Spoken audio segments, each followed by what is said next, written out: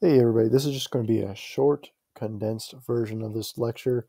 I'm literally just going to tell you a little bit of background, read the Declaration to you, and tell you what you need to do if you miss class today. I'm not going to spend too much time on this because I know you don't want to watch 20 something minutes of a lecture. So I'm going to try to keep it around 10 minutes for you. I'm going to do my best around then. So, going to talk about the Declaration of Independence. Thomas Jefferson's credited for writing it. It was actually a combined effort by John Adams, Ben Franklin, Thomas Jefferson, Roger Sherman, and Robert Livingston. So at this point, I would say, class, take a look at this picture I drew. Tell me what you see. Obviously, I didn't draw this picture, guys. You know that. So you would tell me you see some guys in wigs sitting down watching some other guys in wigs sign a piece of paper, and you would be absolutely correct. That's exactly what's going on. But I want more detail than that. What else do you see? So at this point, please pause this video and just make observations. I'm not going to explain a whole lot on this section, but just pause the video, make some observations. Ready, set, go. Okay, hopefully you pause the video. You're ready to go now. Let's get going. Background. So Jefferson himself claimed that he gives his credit to John Locke, Montesquieu, the Scottish Enlightenment, and the long struggle for English civil liberties. So we got John Locke and Montesquieu, two important figures uh, that led to the founding of our nation. Obviously, if Jefferson himself claimed that uh, that credit must go to those two. The Scottish Enlightenment, which Enlightenment was the age of reason, um, and then the long struggle for English civil liberties. No, there are not any hidden messages on the Declaration of Independence that we know of. I'll throw that in there, that we know of. But that's for all the National Treasure people out there. If you haven't watched that series, you need to watch the National Treasure series. It's phenomenal. Um, but anyway, I'll continue the lecture. On the back of the Declaration of Independence, it actually says Original Declaration of Independence slash dated 4th July 1776. This isn't a secret message. It's not something, it is a little bit weird. It is a little bit weird, but it was on there because it was likely used as a label because it was stored on a shelf in the 19th century from the things that I've read. So that's why it's so faded. If you go to Washington, D.C., you can barely read the Declaration of Independence. It's so faded. That's because it was stored so poorly in the 19th century. Uh, then I would ask for you all to explain to me what you know about the Declaration of Independence. Um, just because you've had so much of it, or so much instruction on it. So the text, three sections to the Declaration of Independence. That's all there is.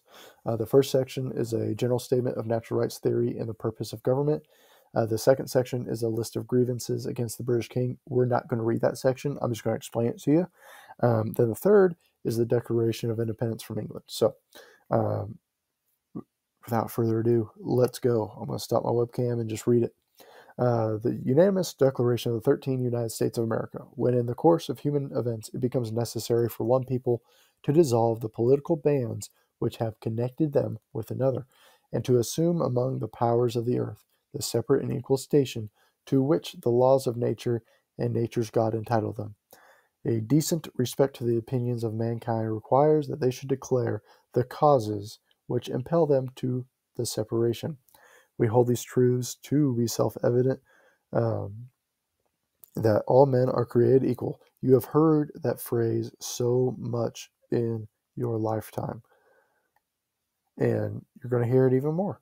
All men are created equal, that they are endowed by their Creator with certain unalienable rights, that among these are life, liberty, and the pursuit of happiness. So they're saying we have unalienable rights.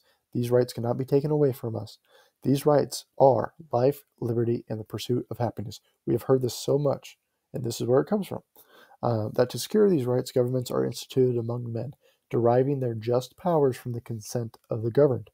That whenever any form of government becomes destructive of these ends, it is the right of the people to alter or abolish it. They are saying if these rights are taken away by any form of government, it is the right of the people to alter or abolish or get rid of that government, and to institute new government, laying its foundation on such principles and organizing its powers in such form as to them shall seem most likely to affect their safety and happiness.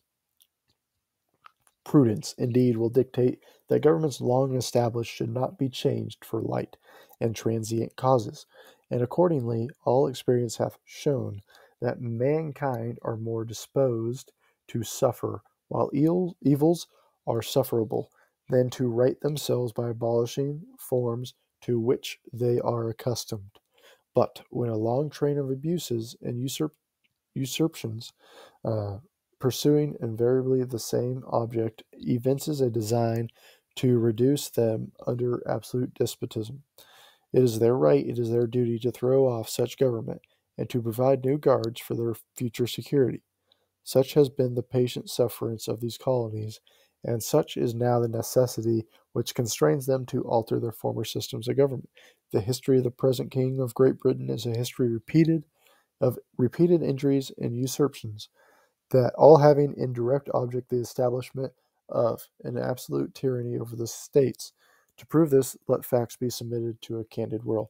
And then it goes on to say that um, he did this, and he is King George, is the King of Great Britain. But it says he did this, and it lists all the grievances, all the things that King George did wrong, and that how he took away the rights of the American colonies.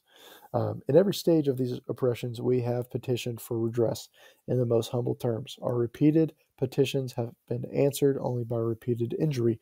A prince whose character is thus marked by every act which may define a tyrant is unfit to be the ruler of free people.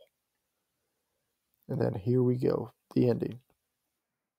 We, therefore, the representatives of the United States of America in General Congress, assembled, appealing to the Supreme Judge of the world for the rectitude of our intentions, not intestines, wow, rectitude of our intentions, due in the name and by authority of the people of the good people of these colonies, solemnly publish and declare that these united colonies are and of right ought to be free and independent states, that they are absolved from the allegiance to the British Crown, and that all political connection between them and the state of Great Britain is and ought to be totally dissolved, and that as free and independent states they have power to levy war, conclude peace, contract alliances, establish commerce, and to do all the other acts and things which independent states may of right do. And for the support of this declaration, with a firm reliance on the protection of divine providence, we mutually pledge to each other our lives, our fortunes, and our sacred honor. So I promise I keep this around 10 minutes, and I'm a little bit over. I'm sorry. But basically, I want you to think about what the declaration is meaning. We already kind of talked about it. I just wanted to read it to you. Try to make this a little bit shorter for you. You don't have an assignment this week, or this class period, so you don't have to worry about an assignment. I just want you to think about the Declaration of Independence. Think about what it means. I mean, look at the last line. We mutually pledge to each other our lives, our fortunes, and our sacred honor. That is very powerful. That is a wonderful line. So again, no journal prompt for today. Don't have to worry about that. But I do want you to write an email to your job shadowing host and ask if it would be okay for you to do your job shadow on February 9th. Okay? That is your only job. So make sure you write that email and make sure it's okay that you go February 9th, because that's when we're doing our job shadowing day. And that's all I got for you. Have a great night. Hope to see you in class soon. If you're sick, get to feeling better.